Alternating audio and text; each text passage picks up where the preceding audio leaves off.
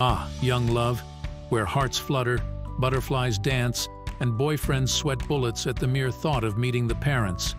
Yes, that pivotal moment when nerves turn a grown man into a jittery mess. But before the fateful encounter, there's a crucial scene: the girlfriend's attempt to soothe her boyfriend's frazzled nerves. Picture this: Sarah, radiant with anticipation, pacing in her room like a general preparing for battle. Meanwhile, on the other end of the line, poor David is probably pacing too, looking like a headless chicken, his nerves jangling like a tambourine in an earthquake. I can't wait for you to meet my parents. I'm so excited. Yeah, me too. Oh, don't be nervous.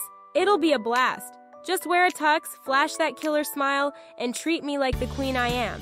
Plus, my dad's a total teddy bear once you get to know him. Oh, and speaking of getting to know each other, if all goes well, we could, have a little post-dinner rendezvous. Yeah. Sounds like a plan?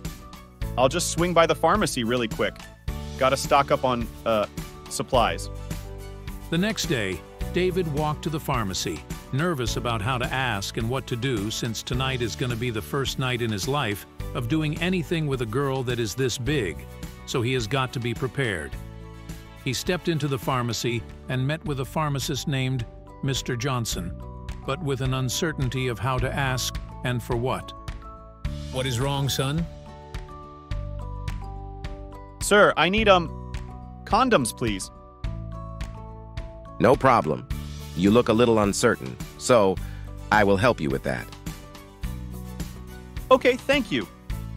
It is my first time, and that is why I want everything to be perfect, and I want to be certain to make sure we will do it more. Then one time tonight, maybe I will just get lucky. No problem. Here is a test to measure your size, and then we can pick which pack you want: the small, medium, or family pack. The pharmacist, bless his heart, embarked on a mission to equip David with everything he needed for a legendary night.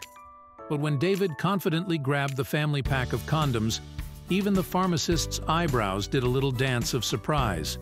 Hey, gotta admire the guy's confidence, right? So, that night, David strutted home like he owned the place, visions of his impending romantic conquest dancing in his head. Dressed to the nines in his best tux, he was ready to charm the socks off Sarah's parents, and maybe a little more. As he approached Sarah's house, he couldn't help but think, well, at least I've got something exciting to look forward to after this nerve-wracking meet-the-parents ordeal, right?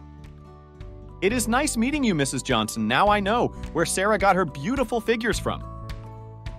Thank you, David. That is so good to hear. You are such a charmer. Reminds me a lot of Sarah's father. But come in and meet him. He is sitting right at the table. David walked in knowing that he nailed it when he met the mother, now just for the father. But he knows that he can nail it, right? So, he walked up to the dinner table with Mr. Johnson and Sarah leading him. Dad, meet David, my boyfriend. Sarah said that with such big confidence in her voice, Mr. Johnson stood up and greeted David with a stern look on his face. David looked scared when he saw the father, knowing that this man will give him all hell with his daughter. Nice meeting you, David. Shall we sit and do a prayer for dinner? I think we can just cut right to the dinner. No need for small talk. David, sitting across from Sarah at the dinner table, was so nervous he just wanted a train to run over him at that moment, because he knows with that look on the father's face is enough to make the best bone crusher flinch. But that is okay. He needed to be like this to show any man to not mess with his daughter. I will pray for the lovely food, if that is all right. No problem. You could pray for us. That is so decent of you, David.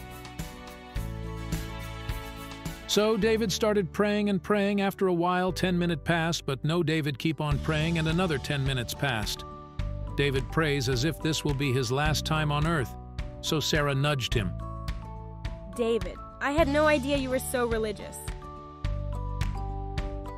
You never told me that your father works at my local pharmacy. If you liked our joke, then please watch our next joke by clicking here.